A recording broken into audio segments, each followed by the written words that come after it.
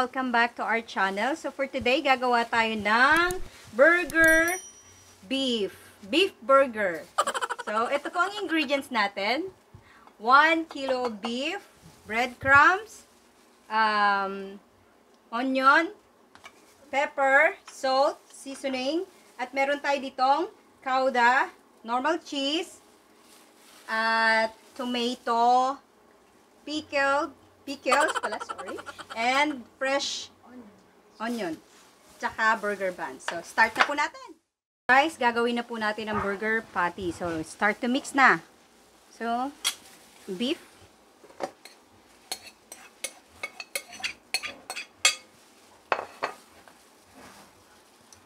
onion, kailangan pinong-pino yung paka-hiwa po natin, paka-chop ha.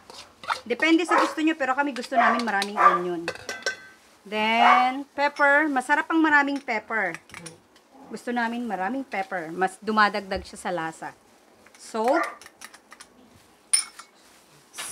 Seasoning. Lagyan din natin ng breadcrumbs. Kunti lang. So, yan. So, ngayon, pwede po kayong nakakamay. Ako gusto ko naka-gloves para safe. So, haluin na po natin. Huwag kayong mahiyang haluin. So, haluin po natin mabuti.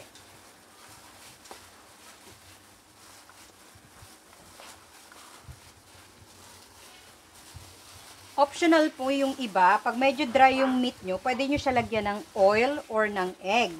Pero pag hindi siya, pwede rin, pag hindi dry yung meat nyo, pwede din hindi lagyan. Optional po yun. Yung iba, pwede din lagyan ng paprika or chili powder kung gusto ng spicy. Optional din po. So, halu-haluin natin.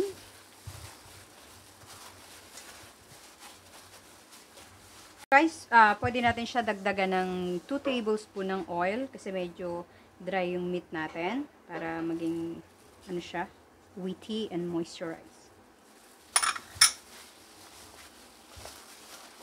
So guys, after natin siya ma-mix lahat, start na po natin i-form yung burger patty. So, gagawa tayo ng ganito.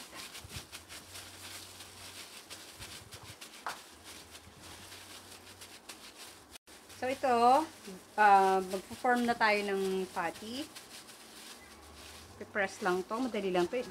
Pwede lang i-press yan sa pagdating sa lutuan. Ayan. Makakagawa tayo ng good for 5 to 6 person.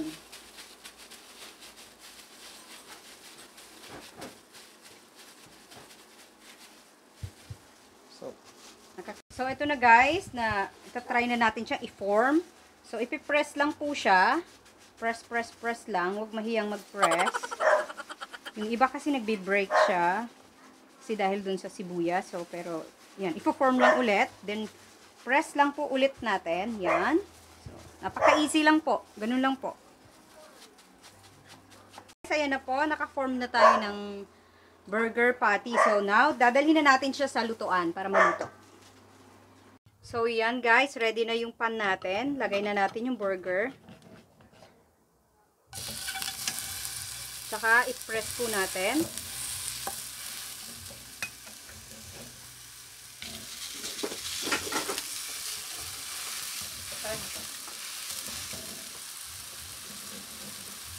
Kasya naman 3.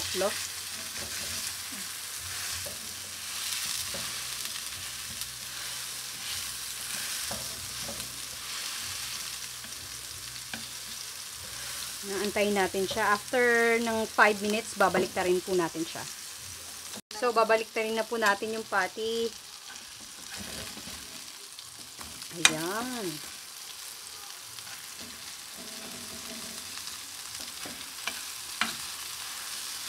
Ayan, luto na yung kabila. Mag-aantay po ulit tayo ng mga 3 to 5 minutes para sa kabilang side. So, lalagyan po natin siya ng cheese para maluto.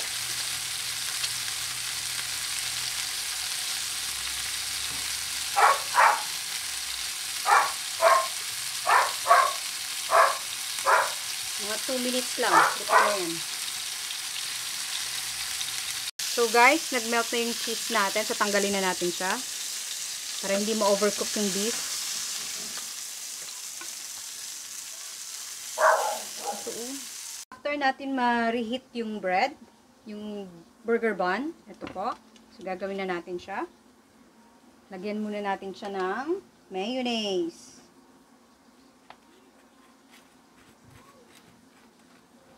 Lagyan na natin yung burger patty.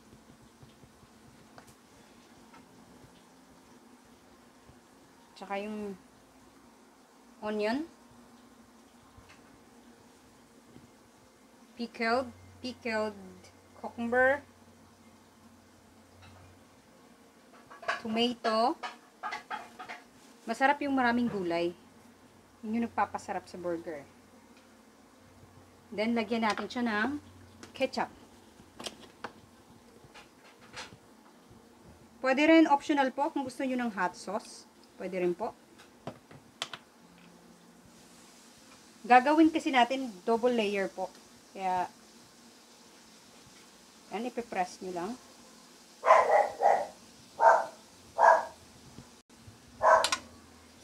Ilalagay natin tong burger patty para sa pangalawang layer. And then, lalagyan natin siya ng tomato ulit. Yung mga gulay. Pickled cucumber. Tsaka onion. Second layer guys, pwede natin siyang lagyan ng mustard. Para sa extra spices niya. Mas masarap yung lasa niya. Okay? Then, saka po natin siya lagyan ng lettuce. Yan po. Yan. At yung cover niya, lalagyan din natin ng ito yung cover niya. Mayonnaise. Oops. Then, lagyan natin ng ketchup, yung top. Ay, lumbas. Oh. Sorry. Yan. Then, press natin siya. So, ito na po ang double burger natin. Guys, ito na po yung finished product natin. Ito na po yung burger na ginawa natin. So, tingnan nyo po. Double layer burger po siya. So, napakasarap po niyan. Hindi siya tinipid sa ingredients. So, pwede nyo yung gawin to sa bahay nyo. Napakadali lang po. Just watch this video. Don't forget to subscribe, like, and share. So, kainan na po. Tingnan nyo po. Ang ganda-ganda po. Ang sarap-sarap po ng burger namin. So, thank you for watching, guys. Yan. Don't forget to like and subscribe. So, kainan na.